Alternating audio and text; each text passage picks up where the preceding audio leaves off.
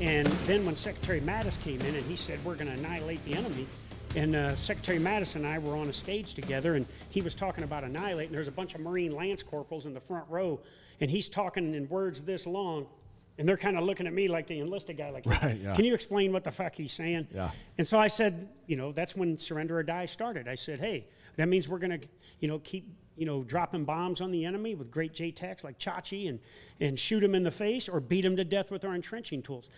And it never went anywhere. It was just me inspiring the troops until I was in Bagram, Afghanistan on Christmas Day.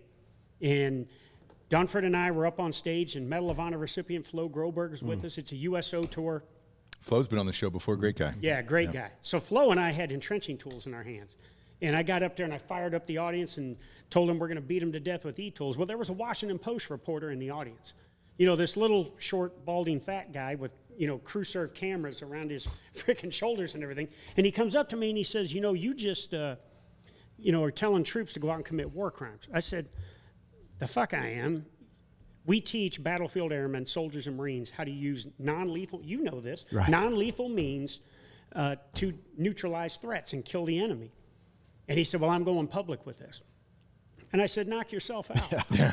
And then when I walked away, I thought, oh, shit, he's a far-left reporter. So I called up my public affairs guy. I got to give him a shout-out. He is the public affairs guy for VFW, Master Sergeant retired Rob Couture. He has a podcast. Go to VFW and check him out. But I called up Rob, who was back home on Christmas at Fort Meade, opening presents with his kids, and I said, hey, this asshole just told me he's going public with Surrender or Die. And he said, let's beat him to the punch. He said, have the chairman's photographer send me a photo of you holding an E-tool. I'll do the quote that you always use, and we'll put it on all social media platforms. Right. And when that happened, it went viral. And the troops loved it. I was getting messages from Somalia, from Special Forces Group commanders saying, thank you.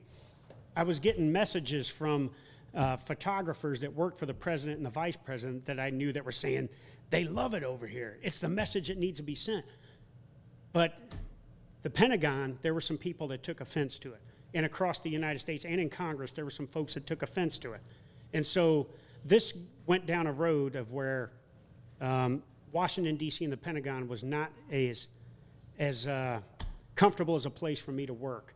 And it ended up with me getting a complaint against me for, you know, hostile and toxic work environment, torturous language and stuff like that. And that's and I was, if they have to create a new phrase for what you did, then you didn't do anything. Yeah. Well, just for everybody out there, if you get accused of something and it's an accusation you've never heard of before, you're like, what the fuck does that mean? Yeah. You didn't do shit wrong. So I was suspended for 6 months, and I was in a closet, and I had a TV, and I had a computer. I read 27 books, and I watched every episode of every season of Moonshiners.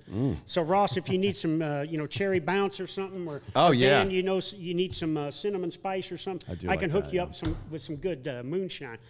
But I wasn't going to tap out. People were telling me, retire. You got 37 years. And I said, fuck no. I ain't going out like this. And I stayed the course. Now, did I make mistakes? Yeah. And at that level, when the IG is investigating you, they are turning over every rock, looking to see if you've done anything wrong for years, you know. And in the end, there was some minor stuff they found, some bullshit. And the chairman brought me in, the chairman counseled me, and he said, now get back to work.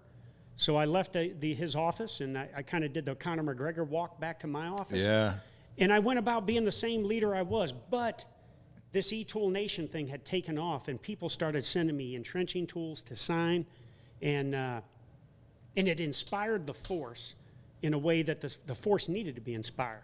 And even though I went through shit, and because I said this, and then it ended up going down to other things, professional jealousy and stuff that caused me to get in trouble, I was not going to back away from that. Because guess what? I would have looked like a punk bitch myself by saying, oh, shit, they're putting heat on me, so I'm going to apologize. And at no time did Secretary Mattis or General Dunford ever come to me and say, you need to walk this back.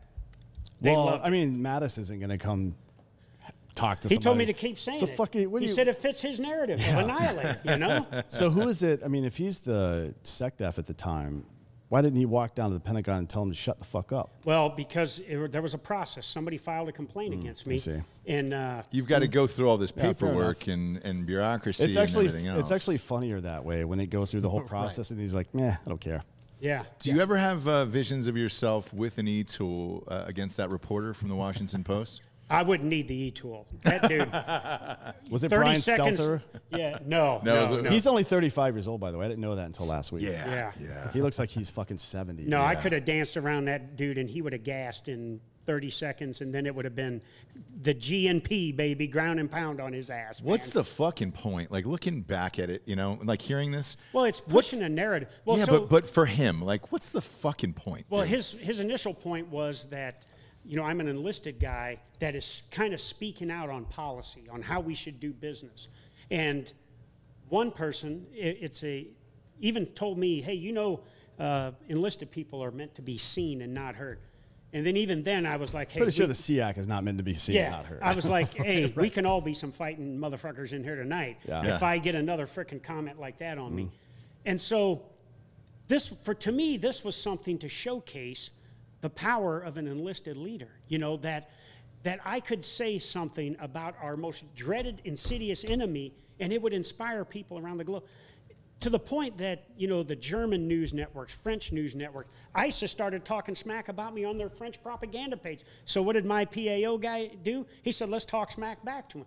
I had 57 death threats against me, you know, across social media or in other manners. So I had to have a little bit more security for a little bit, you know. But in the end, it was all just what an enlisted leader does. You inspire your troops so that they can fight and win under the harshest conditions and intimidate the enemy.